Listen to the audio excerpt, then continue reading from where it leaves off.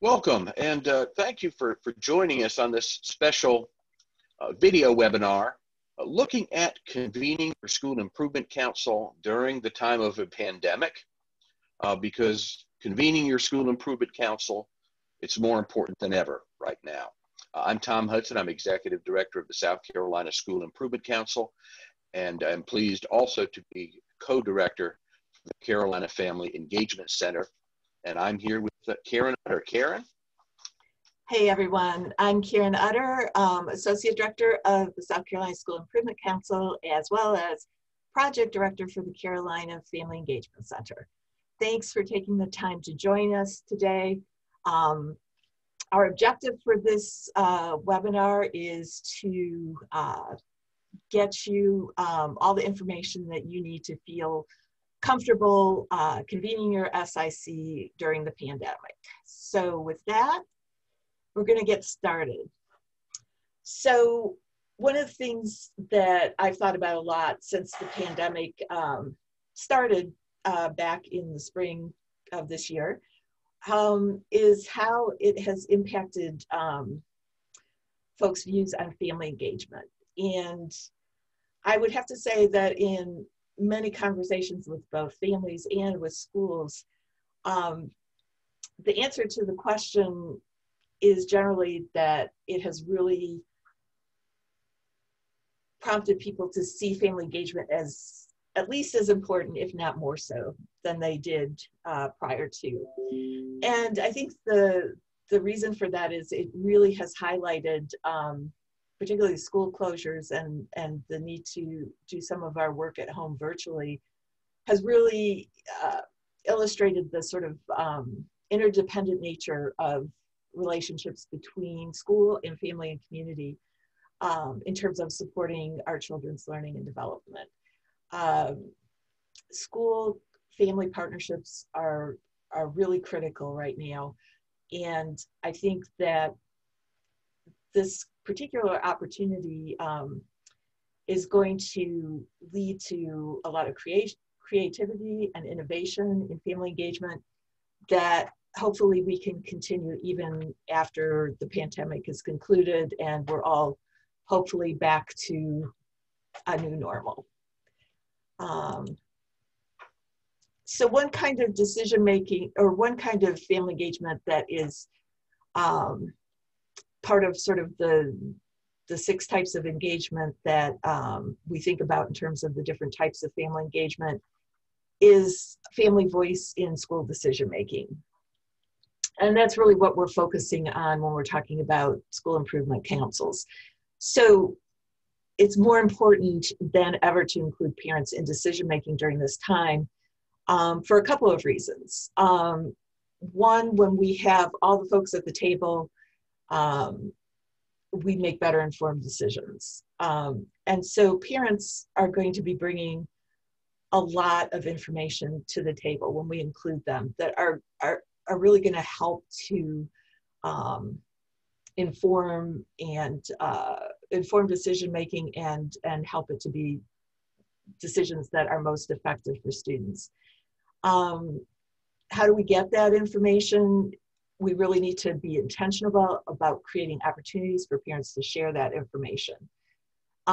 It may be information about how their child learns. It may be information about how their child is doing with virtual learning. It may be information about what kind of internet service they have or don't have, what kinds of barriers they face in terms of staying home with their child. There's just all kinds of factors that we can't know without asking families.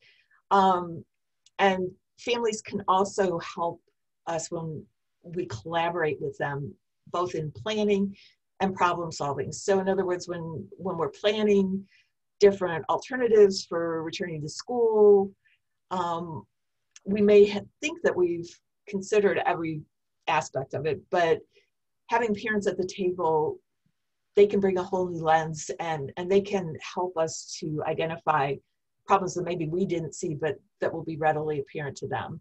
And then once those plans are in place and we're trying to implement, if they're not working, why aren't they working? Sometimes it will be a parent, sometimes it won't, but parents may come up with new and creative approaches to solve problem solving, and they can really help you hone in on what's working, what's not, and how you might be able to adjust things to make things more effective. Overall, it just leads to better results. It may be messier and more time consuming up front, but it sure can save a lot of time on the back end. So that's just a few of the reasons why it's important to include those parent voices. So how do you do that? I know many schools have been, and districts and the State Department of Education have been very proactive, particularly in the early days of the pandemic, in terms of surveying parents, conducting focus groups, trying to identify needs of families and students and responding to those, which is awesome, and want to encourage that schools and districts continue to do that on a periodic basis. But your SIC is something that is already structured and present, and something that your school and district need to make sure convenes every year. It is a diverse group of stakeholders, including not only school representatives and parent representatives, but also community representatives. And so it can really serve as a springboard for those kinds of ongoing conversations that you need to be having. The survey gives you, it captures a moment in time for families. The SIC is a place that you can go back to over and over again over time to check to see how things are going, to recheck, to get new ideas, to really inform and infuse your decision-making with multiple voices. The diversity on your SIC, ideally your SIC is going to be looking like a microcosm of your school community. So it should give you an opportunity to hear from multiple types of stakeholders within your school, including those who are most in need and are facing the greatest challenges during this time. So SICs, you can use them to get that regular input and feedback. You can also utilize your SIC as a means of communicating information out to the broader school community. So in other words, there's some information where, like for example, basic facts about health and safety. Those facts are really not things that need to be the subject of in-depth discussion. They are what they are. We need to communicate those out to folks so that they know what they are. Your members of your SIC can help you figure out what the best way is to communicate with different parts of the school community. They can even take that information out to the school community themselves and share it with others. So think of it as think of your SIC as a really effective mechanism for having an ongoing two-way communication with the broader school community. And then because you also have community members on your SIC, they can help your school connect with those community resources that you need. I know in talking to a number of our community partners through Carolina Family Engagement Center, they really want to help. They're trying to come up with all kinds of ideas. How can we help? If they're on an SIC at a school, they're going to hear firsthand how they can help, and they're going to know how to connect. And instead of making offers that maybe are nice, but not exactly what you need, you can have a direct dialogue with those community organizations who can get those resources and get them to the families that need them most. Yeah, Karen, you're so right. You make up present some really, really valid points. That those connections are there if we look for them. The SIC can help with those. But in order for an SIC to really help in terms of that information sharing, idea sharing, they need to be organized. So here in part one, we're going to look at getting organized as an SIC, looking at SIC elections and appointments. Next slide, please. Now, SICs can function even during social distancing. I know there's a lot of things going on.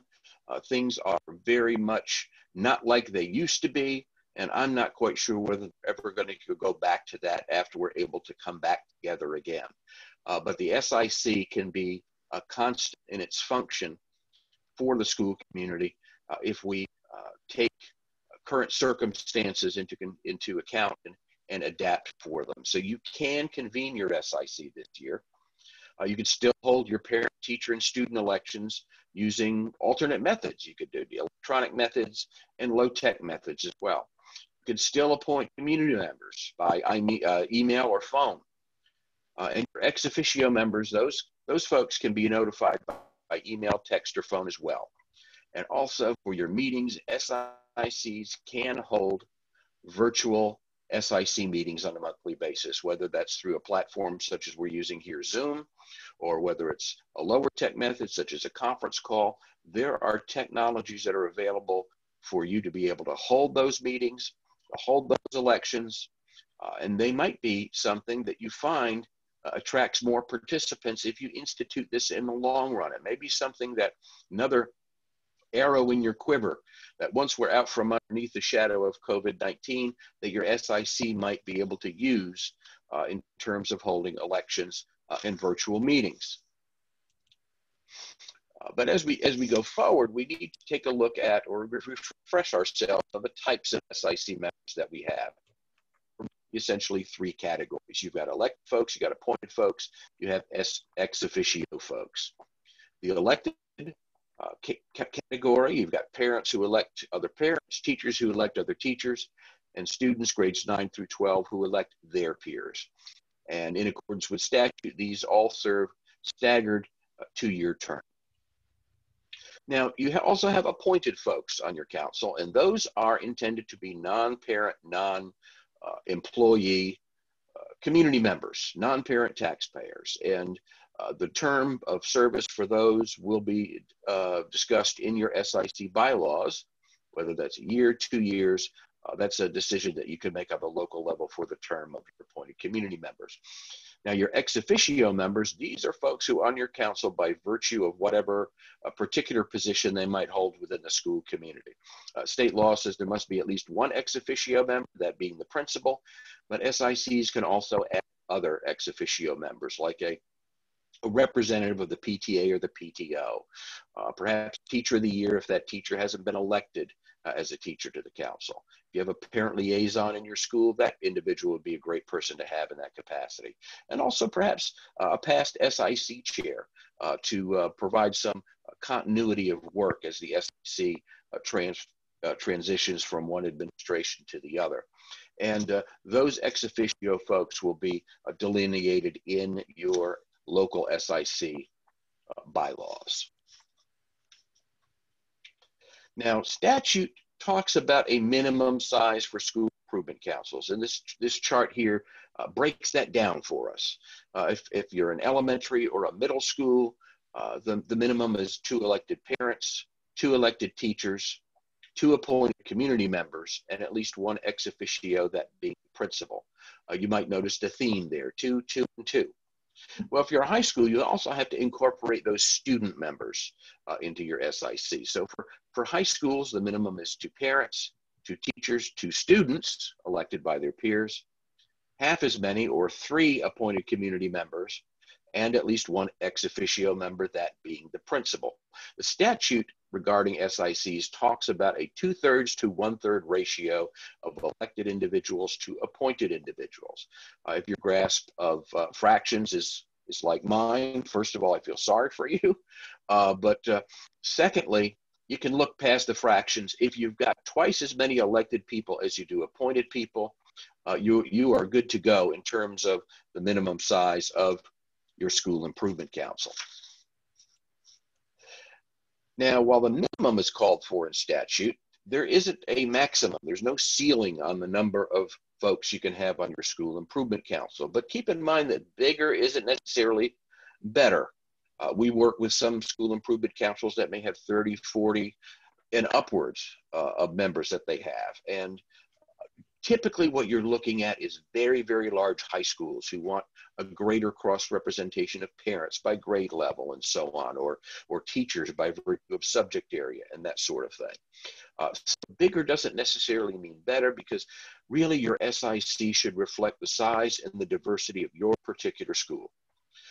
So it's really not so big that it becomes unwieldy or unmanageable for you. If you are an elementary school with, say, 120 students, having 60 parents on your school improvement council is probably not the best move. That sounds more like open house than it does a school improvement council. So take a look at that, and you have flexibility on the local level for that. But also keep in mind that you're going to have folks in your school community who want to help out in this work, and folks don't have to be a member of the School Improvement Council to help participate in the work. Everyone can attend meetings, they can serve on committees, or help with other SIC initiatives. So when you're looking at your membership, start small, look at that minimum requirement, and then set a realistic membership goal for your council as you go forward. Karen? Sure, and I would just, I just wanted to emphasize that, because I know that it can be tough, particularly if you haven't got an SIC that's been ongoing for a while to get started, and really want to encourage you. It's not about the numbers. Sometimes I'll be approached by principals and they feel really like they need to explain to me why they've only got 8 people at their SIC meeting. I think that's a pretty good turnout for an SIC meeting. It's not about, we're not counting the number of bodies in the meeting room. We're talking about what kinds of results that an SIC is able to achieve, and how diverse and how well the membership of the SIC represents all of the different parts of the school community. An SIC can be extremely effective, and it can get lots of folks involved in its activities or in its initiatives. But for that work of planning and needs assessment and some of the other kinds of advisory roles that the SIC plays, it can be very powerful even at the minimum size that's required. So how do we find our SIC members? As Tom mentioned, parents, teachers, and students are all required to be elected. And by law, SIC elections are required to be held annually and completed by October 15th. So we know that during this time, there are going to be situations that are going to arise when it's just unavoidable. There's going to be a delay, and maybe you're not able to complete that election till October 17th. We're understanding of that, but we really want to encourage everyone to stick as closely as possible to the statutory deadlines, just because they'll keep you moving. You don't want to wait until November, December to be able to convene your SIC, because frankly, the year's pretty much half over by that point. And it really decreases what an SIC can accomplish during the school year. So you want to have elections, and again, this hasn't changed from previous guidance.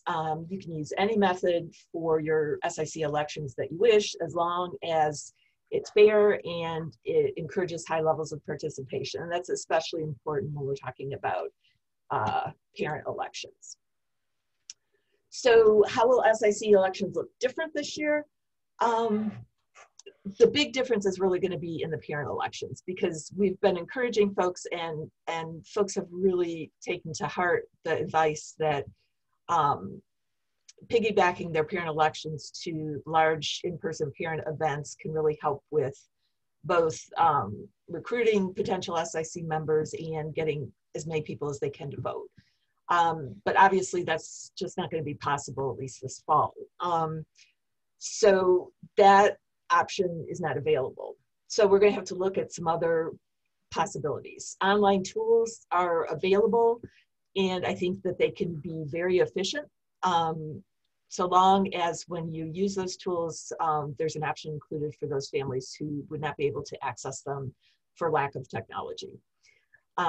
Teacher elections can look pretty much the same. I'm kind of assuming that most schools are having all faculty meetings using Zoom or another platform, just as we're holding this event.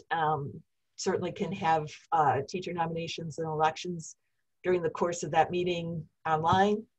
And with student elections, I know a lot of times schools will combine those with student council elections. So if you're holding virtual student council elections, just add the student rep position on the SIC onto that.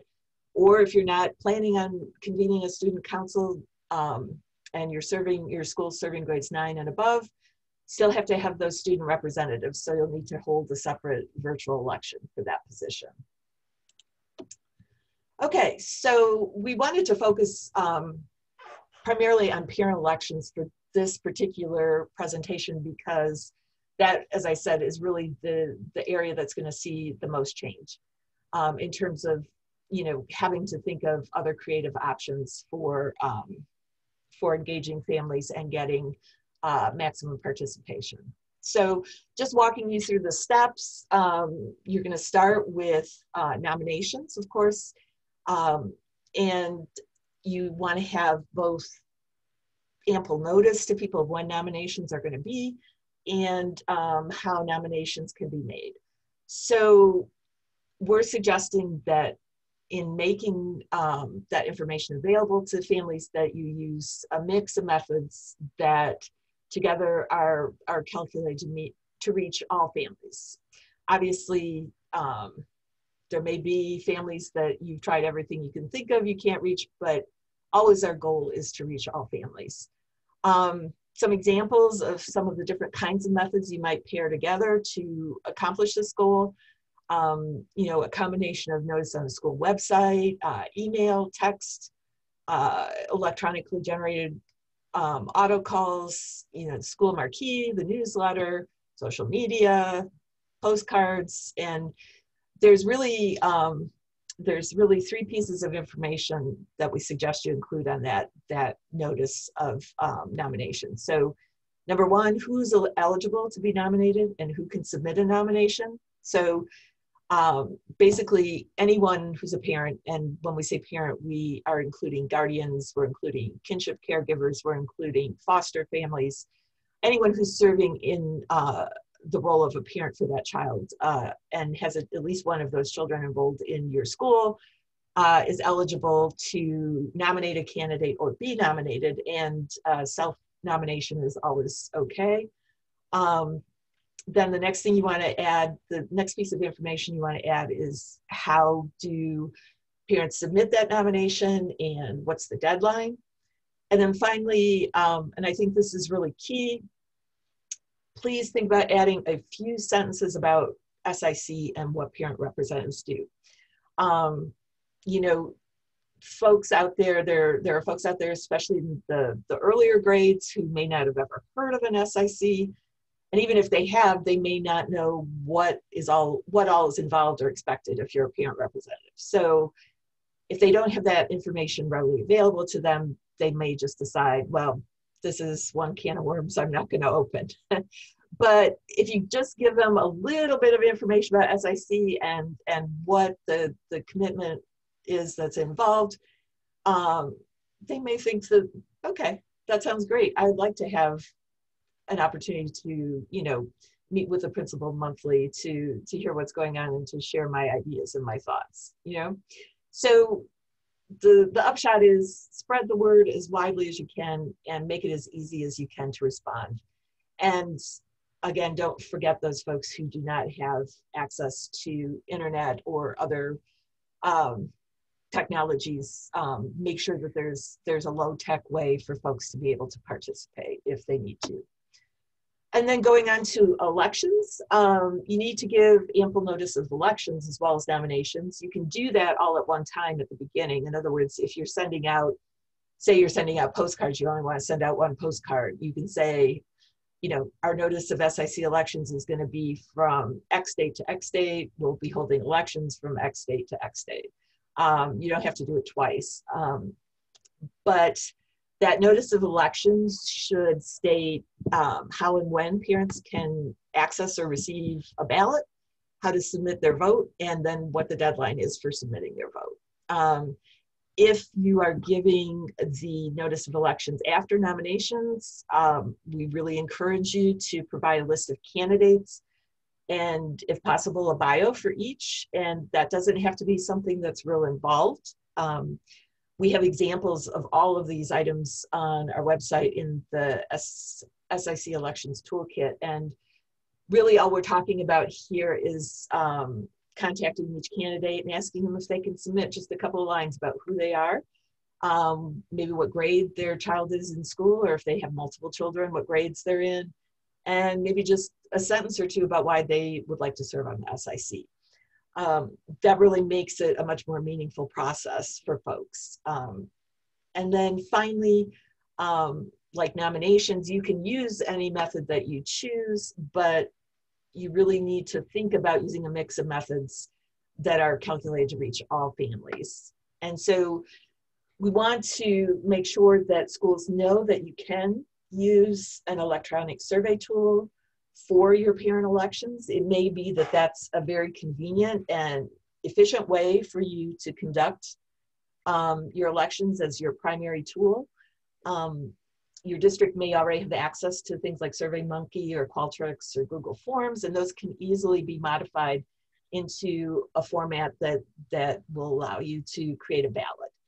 And you know, as I think Tom mentioned earlier, some of these tools may be things that we want to keep using even after the pandemic is over. I know everyone's kind of gotten more familiar with how to get on a virtual meeting or how to use some of the other tools that maybe we were a little shy about using previously. They've become like second nature now.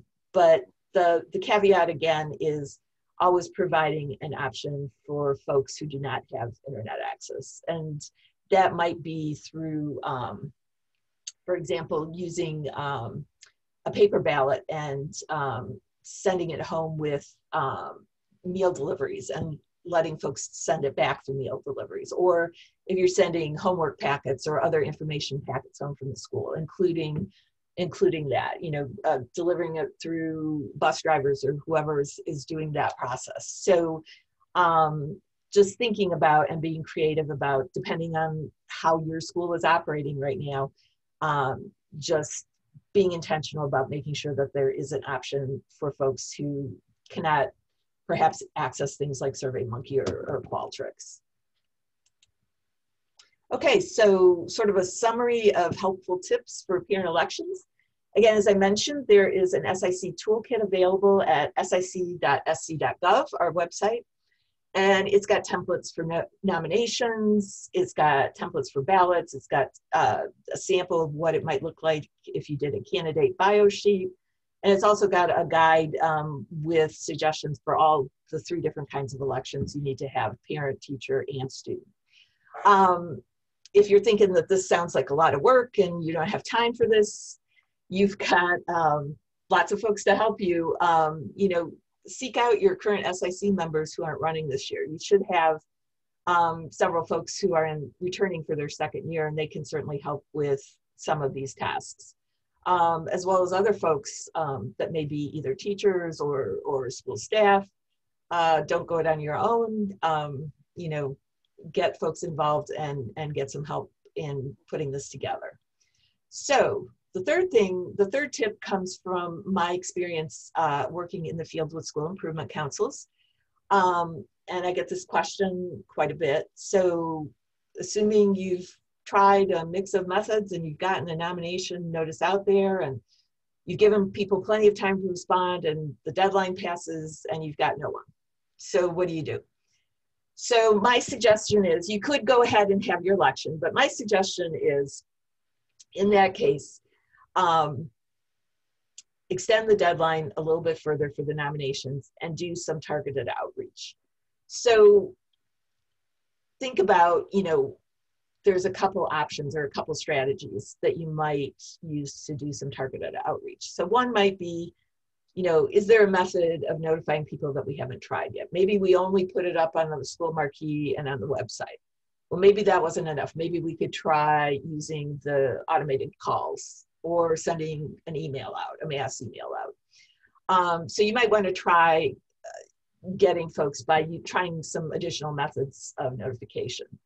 But you may have tried every single thing I've got listed on there. So maybe it's just the situation where people need a little bit of encouragement and a little bit of sense that when you sent that notice out and you were looking for people to run, you really meant them, not just the other guy. So one of the things you can do is think back to your own experience. Who are the parents that you can think of that maybe seem like they have an interest? Maybe they're not the most active parents, but they show some interest in being active. Maybe it's you're talking to teachers, because sometimes teachers see which parents seem to have an interest in certain areas. And again, SIC isn't for everybody. Everybody has their sort of set of skills and talents and interests. You know, I know that for me, I actually love both PTA and SIC because I love to cook, so I'm good with PTA. And I also love to be a policy geek, so I love SIC. But you may just have some folks who really, SIC is not for them. But you may have some folks that show signs of being interested in sort of the more, well, geeky kinds of things, as I call it for myself, but in more interest in those meat and potatoes kinds of issues that SICs deal with. So, you know, see if you can find out who some of those people are. You know, don't just stick with your own knowledge, but reach out to teachers or maybe some folks in the community that have a lot of parents in their church or in their after school recreation league. You know, see if you can get some suggestions and then make some targeted calls. We know that parents engage more readily with school when they get a personal ask. It's just the way it is. And the only thing I would suggest is that you be careful when you are making those targeted asks to make sure that you have done your homework in terms of doing outreach to everyone. Because the one thing that can go wrong with that approach is if it starts to take on the appearance that you're handpicking folks who you want to serve on the SIC. That may be absolutely not the case. You're picking someone who a teacher recommended that you don't even know, but you just want to avoid that appearance because that can discourage folks later on. So those are just some suggestions, but doing that extra work early on can really save you time later on. And then for those folks, and I have these SICs as well, who get to the election and they've got either maybe they've got 2 openings on their SIC and they have 2 candidates. And they say to me, great, I don't need to have an election. I've got my spots filled. And I kind of say, well, no, really you need to have an election, even though you've got exactly the right number of folks. And there's 2 reasons for that. One is that, and probably the most important, is that is required by law. The statute specifically says that SIC elections need to be held annually. It also helps you keep track of when their term starts and ends. And you may ask, well, what's the point? I would suggest adding a space for write-ins so that if there are folks who missed all the earlier efforts to notify them, they want to write in their name, show their interest, that's an opportunity for them to do that. The other piece is that if you don't hold that election, again, we want folks to understand that SICs are not a handpicked group of people. SICs are the representatives that have been elected by their peers. So when there is no election, it may get easier next year not to have an election, and so on and so forth. And you kind of find yourself sliding into a habit of just calling a couple of folks and inviting them to be on the SIC. If you haven't had a history of an SIC, that may be where you finally end up, but that's really the last resort, and it's really after you've tried everything else. So having that election is important. Now, if let's say that you've gone to the election and you've got 2 openings on your SIC and you have 0 parent candidates, same answer. You need to have that election because it may get the attention of 1 or 2 folks who maybe didn't get the memo about the nominations, but are still interested. So you may end up getting some folks that way. And second, it is required by state law, and you do want to make sure that you've made every effort possible to elect members as opposed to handpicking them. So those are my tips. If you're in category 3 or category 4 in terms of tips, please don't feel like you're alone or that you have to be embarrassed about it or you can't talk to. We talk to folks all the time who are finding themselves in these 2 categories. And it can take time and effort and patience to build a strong group of candidates who are coming up from year to year. But it's worth the effort. And again, we're here to meet you where you're at. We're not here to tell you what you haven't done or what you maybe wish you had done.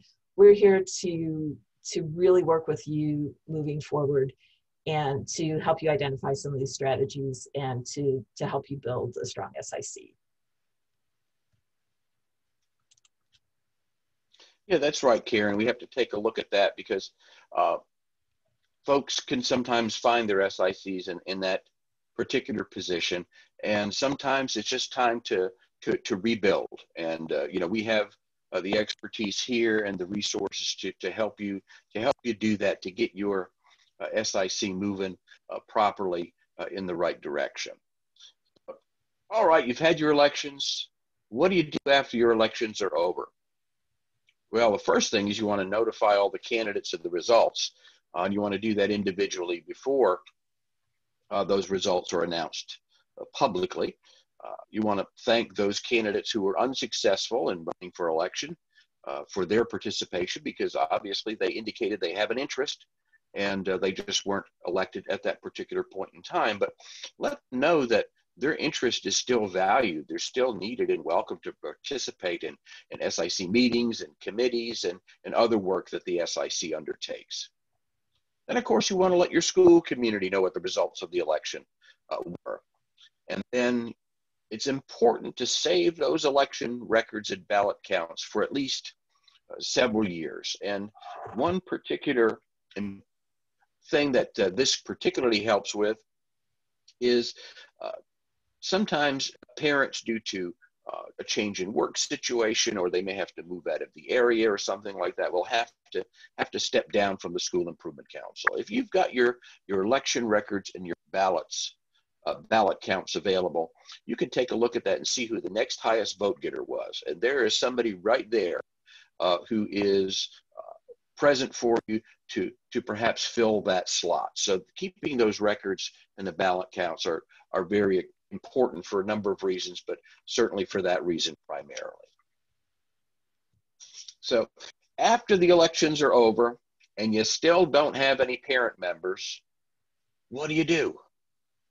Well, of course, really what we want you to do is we want you to convene your SIC with the members that you've got, because no work can be done to benefit the school and the school community through the SIC if you're not meeting. So convene with the members that you have on hand. And then what you can do is with that group, you can assess perhaps why you haven't found 2 parents to serve on your SIC. Did they not hear about it? Do they not understand what the SIC is? Any number of different reasons. And that way you can make a plan of action to address what those causes might be. And you don't have to necessarily assume that you know what the cause is. Ask your parents.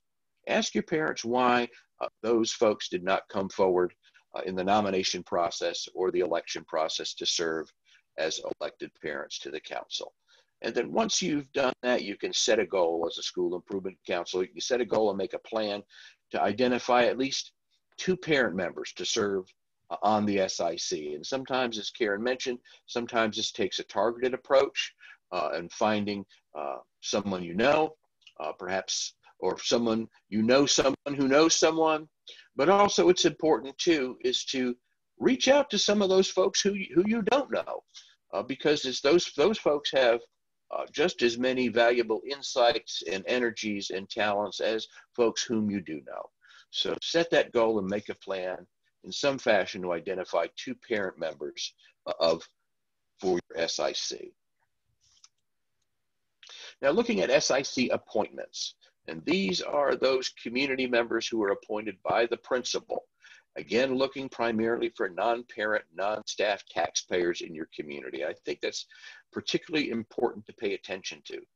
Because if you take a look at just any given community across this country, anywhere between 70 and 75% of the people in a community do not have children in school, but they are taxpayers, and they see the impact that school taxes can have on property taxes or on their tax bills every year from the county.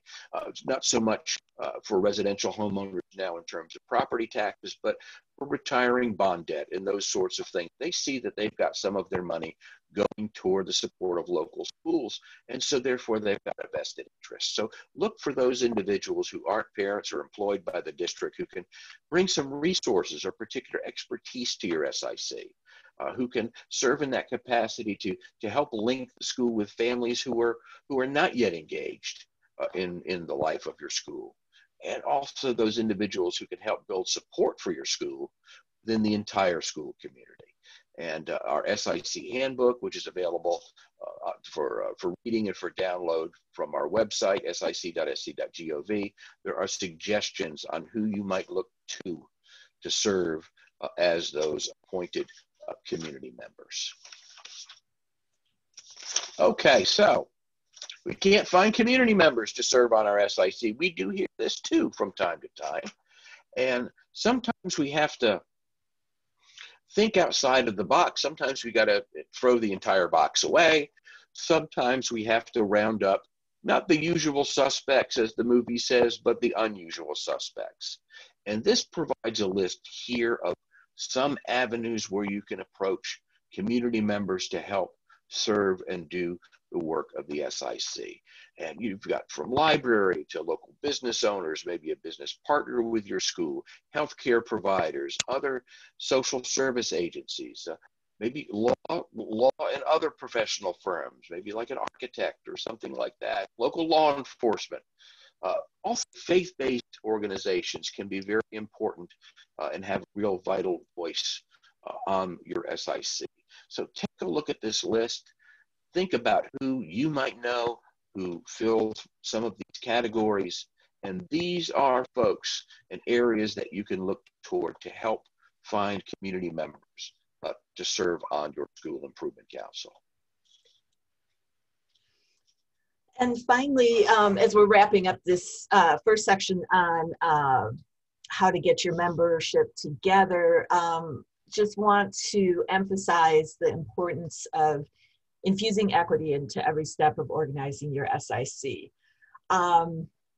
So we know that there are folks who either historically have not been, who historically have faced multiple barriers to accessing educational excellence for their children. There are families that continue to, are newly facing barriers, especially perhaps those families, you know, where jobs have been lost due to the economic impact of the pandemic.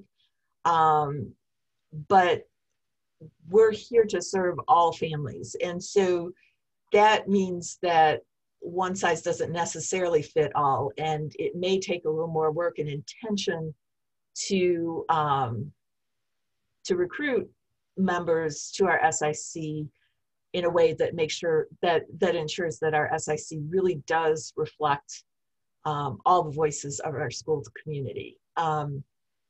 So there are a lot of ways to think about this, but if we're talking about in terms of organizing the SIC, it may start really at the beginning when you think about how many members are you going to have on your SIC? How many parent representatives do you need? You know, if you're a school that has just a wide variety of different types of families, a lot of diversity, you may need more parent representatives or more parent community representatives to reflect that on your SIC.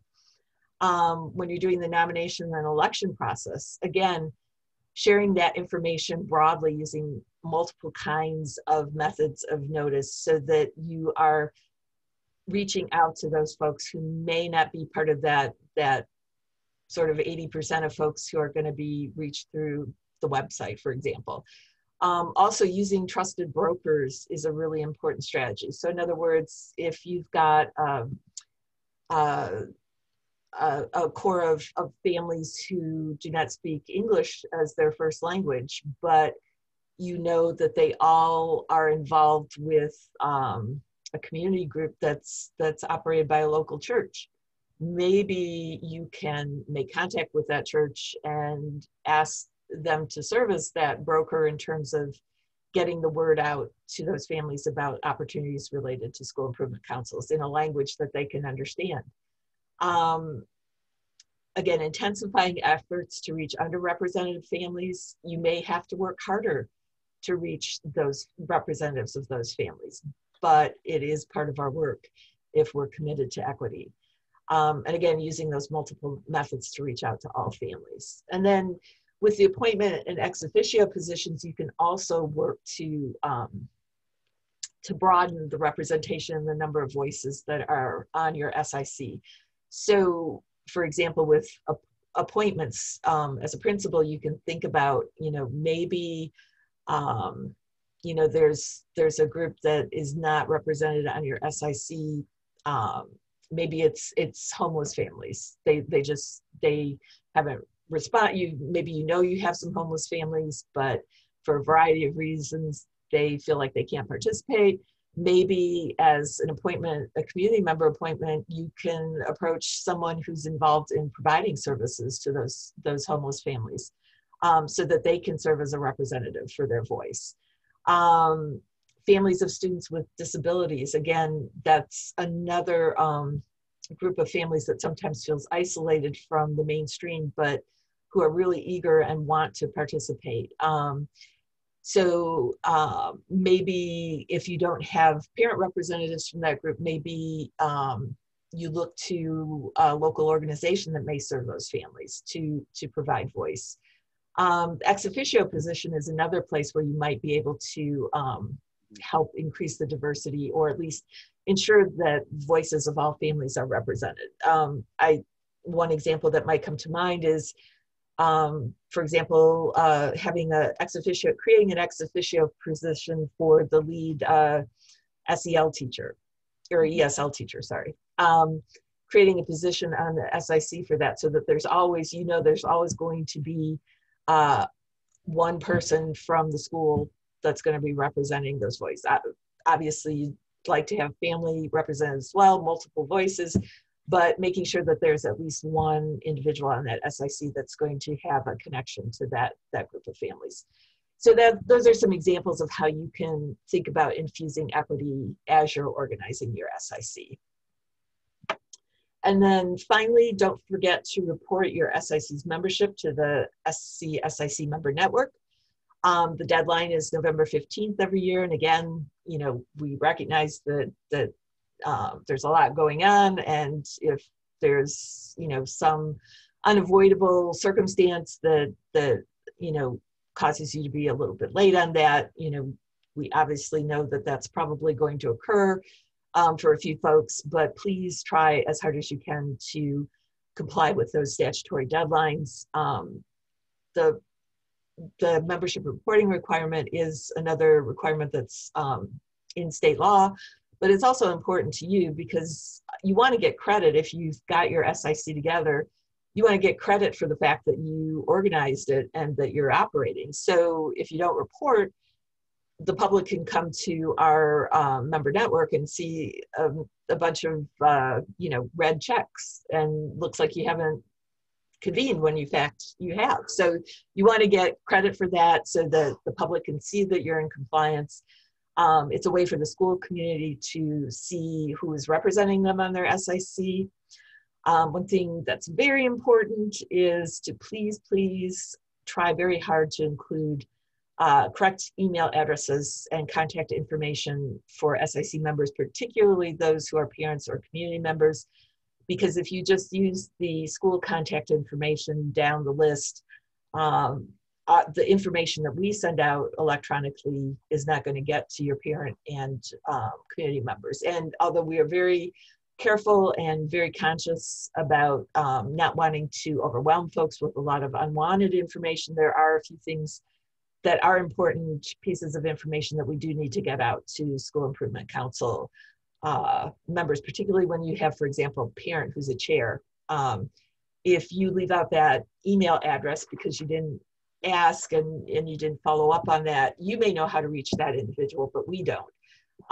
So you really want to be take that little extra time during an SIC meeting to collect everyone's email addresses so you can report those.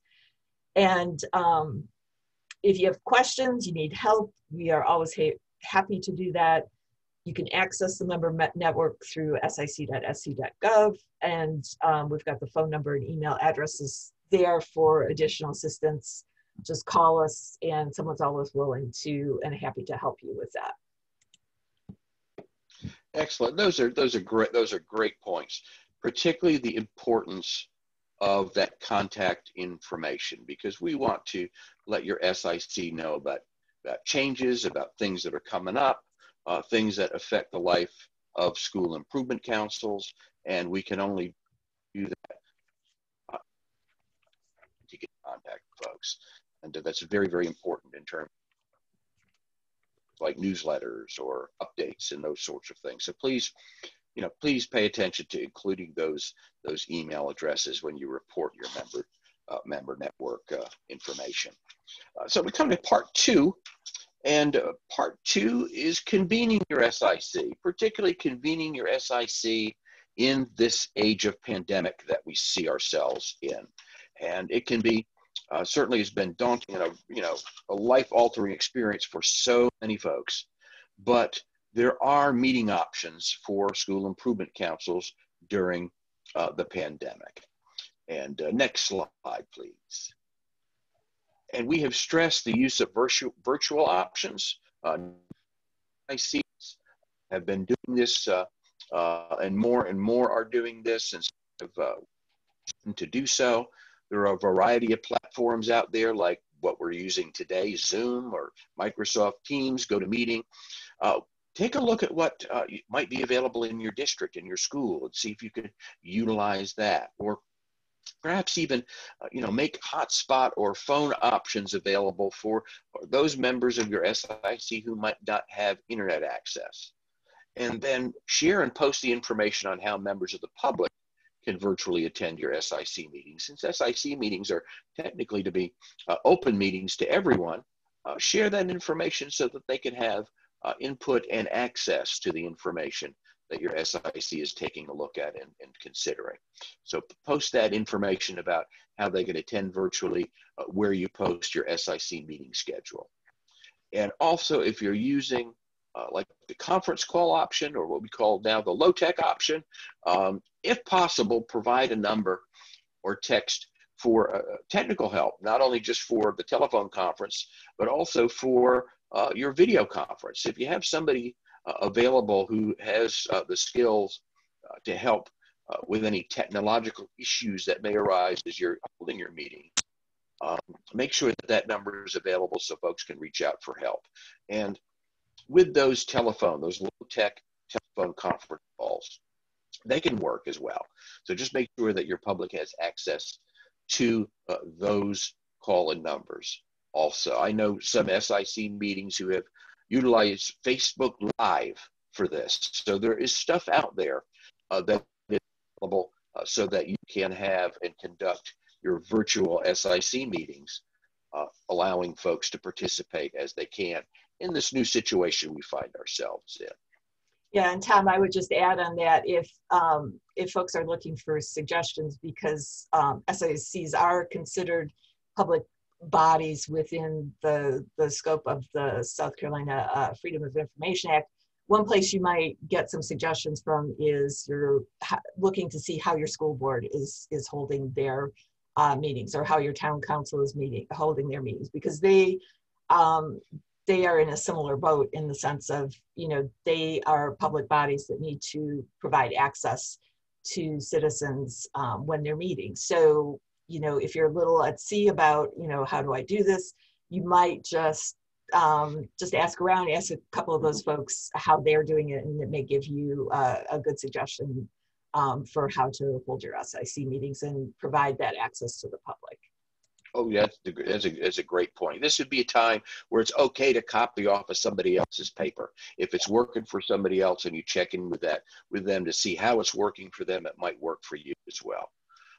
So when you go about convening your first SIC meeting, there are a couple of things that we want you to keep in mind as you go forward of that. First of all, is when you're setting a date and time. The chair will work with the principal to help coordinate this and to send this information out for consideration by the full SIC. You could try using a doodle poll or an email with responses to help set a date and time. But when you're setting these dates and times, please be very mindful that you want to schedule your meetings at times that are also good for parent and community representatives, as well as your school personnel. An SIC meeting at 3:30 in the afternoon might not be the best time for parents and community representatives to take part because, gee whiz, they might be working. So take a look at what is going to work best for your particular situation. And then with all of your new and your returning SIC members, make additional calls as well as sending just an email for that personal touch and welcoming them to the School Improvement Council. And remember to post your public notice of the meeting as soon as possible, and you can post a copy of your agenda at least 24 hours in advance. You can do that on your website.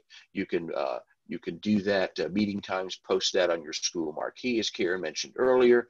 The plain and simple way to do it is to post a copy of that agenda, tape it up to the wall by the door of the main office at least 24 hours in advance to provide that aspect of public notice that SIC meetings need to follow. We're taking a look at some agenda items for that first meeting. One of your first orders of business is going to be electing officers. And SICs generally have 3 or 4 officers, maybe a chair and a vice chair, or a chair or co-chairs to help with the work. Certainly a secretary who is going to be there to function like the secretary of just about any organization to take the minutes, make sure the records are maintained, to help ease in distributing minutes, copies of minutes and agendas and that sort of thing. And the duties of all those officers are mentioned in the SIC handbook. So you have that as a reference to find out what the specific roles of those officers are. You will notice that there is no office of treasurer listed, and that is by design. SICs don't need to be worried about handling money. They shouldn't be having bank accounts. They're not necessarily fundraising organizations. There are other organizations in the life of your school that can tend to those needs. So you don't have a need for a treasurer, nor do we certainly caution you and advise you not to deal with money in any way, shape, or form. You create a meeting schedule. We recommend at least 8 meetings a year. Again, remember the needs of all members when you're selecting your days and times. And of course, with those meeting schedules and agendas, post them to the website or some other publicly available options, such as the entrance to the school office. And then also make sure that your SIC members have access to materials that they will need to do their work on the council. The SIC handbook is available for download from our website.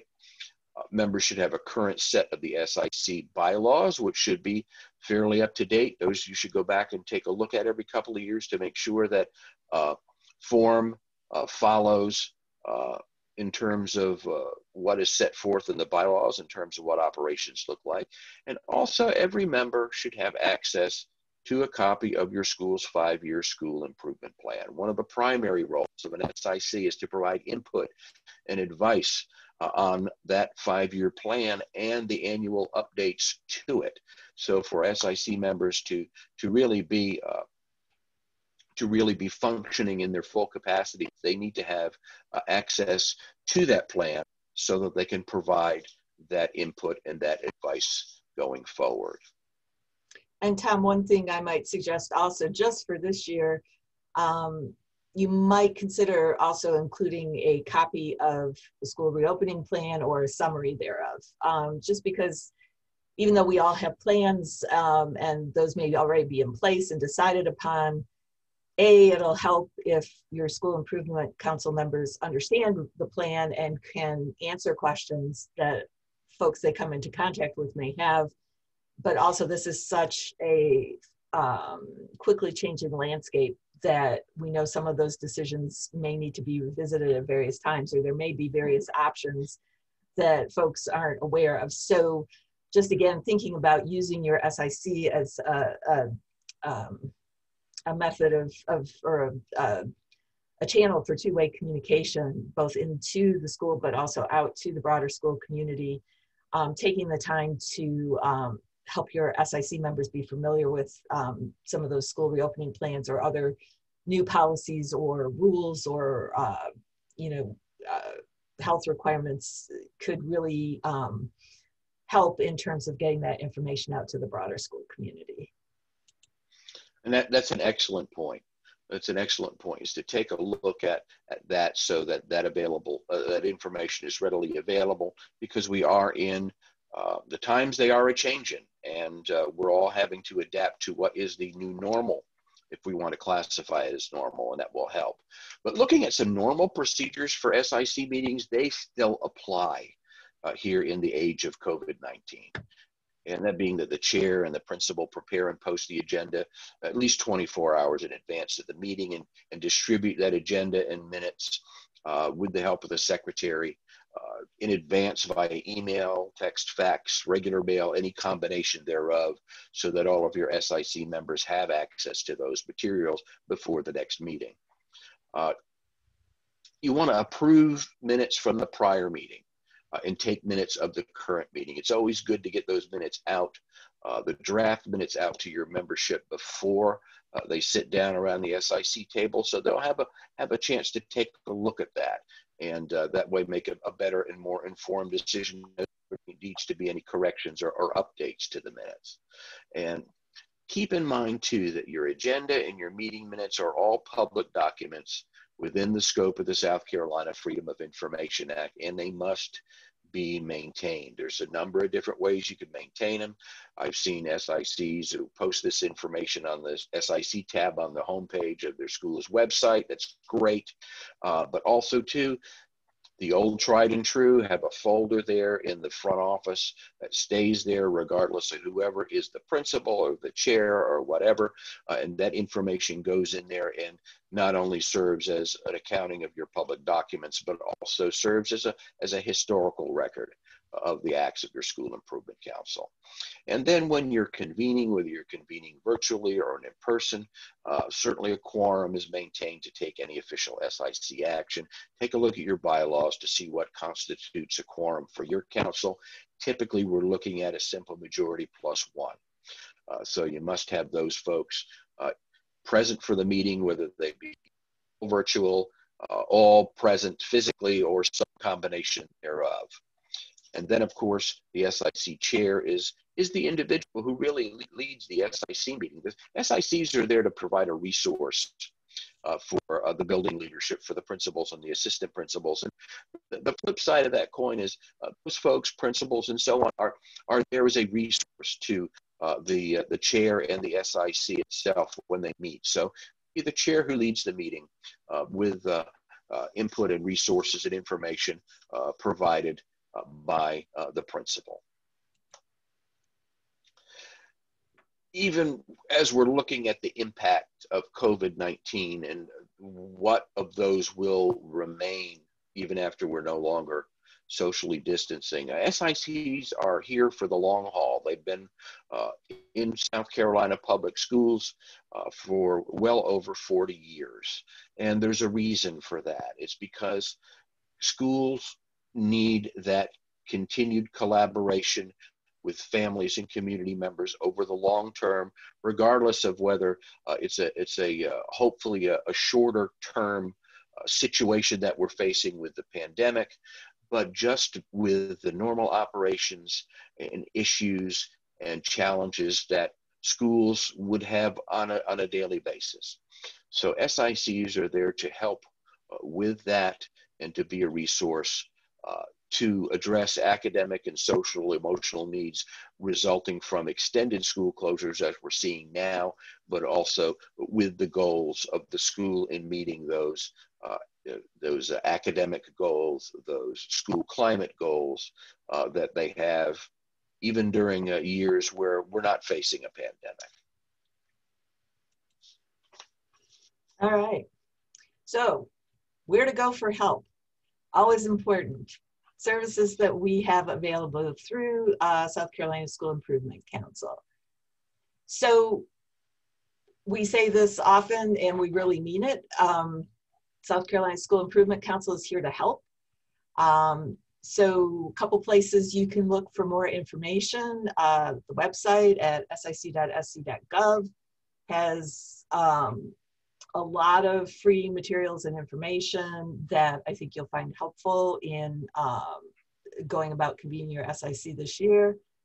There's the electronic newsletter, Council News, as well as Tom's SIC 180 videos that are providing you with a snapshot of really timely topics as we go through the year. Social media is a great place not only to find out what's going on with SICs, but also what's going on more broadly within the education community here in South Carolina. You'll find a number of other training opportunities that SICs can take advantage of. And again, there's always the email and telephone call.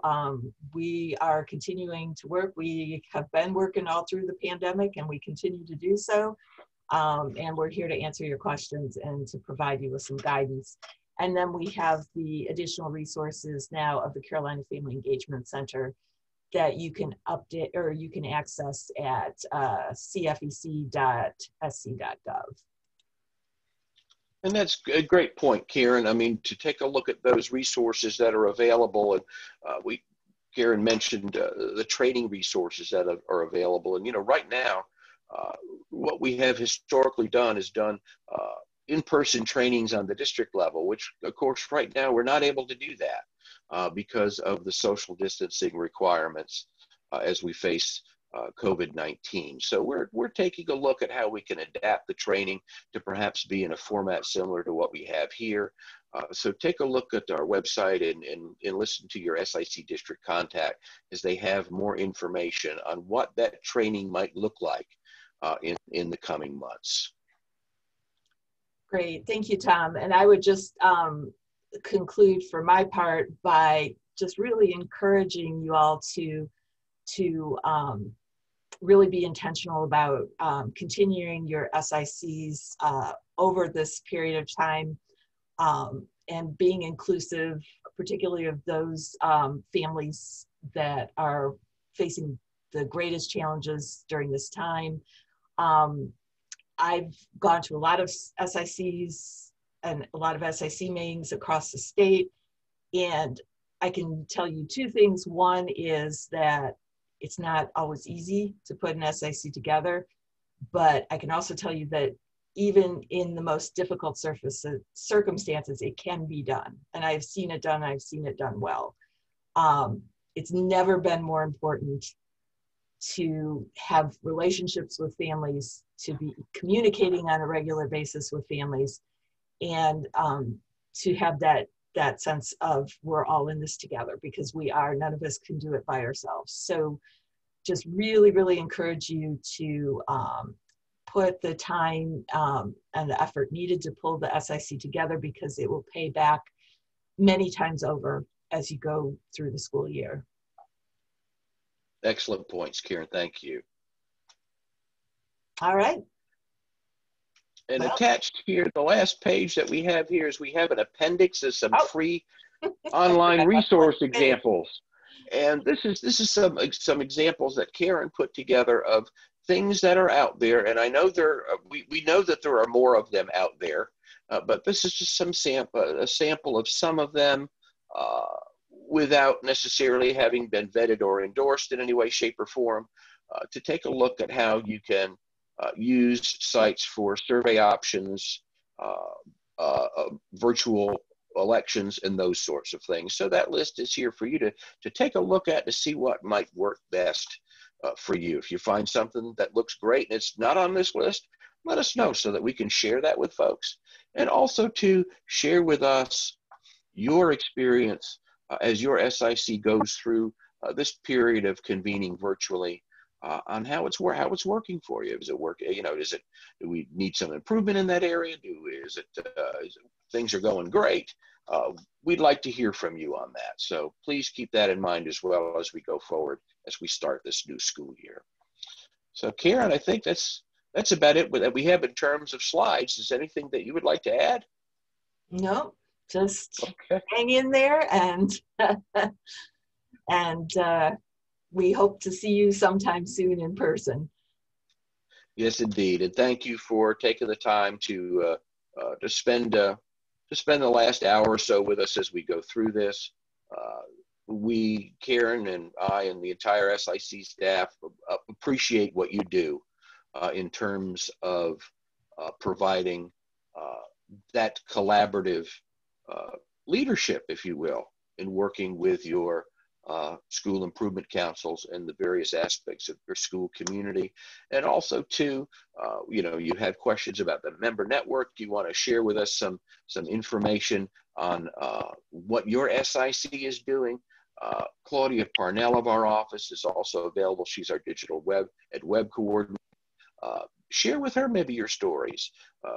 Look to her for some assistance on that SIC member network. The three of us here, Karen, Claudia, and myself, we're here because of you, and we want to help you and your SIC be as successful as it can be. And that's why we wanted to take this time to provide this new look and this new time of what we can do with our SICs going forward in this time of pandemic.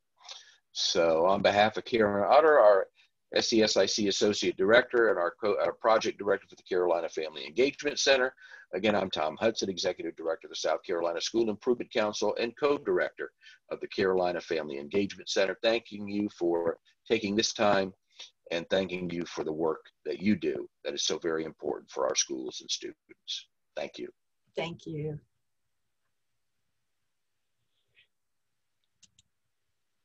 Yeah.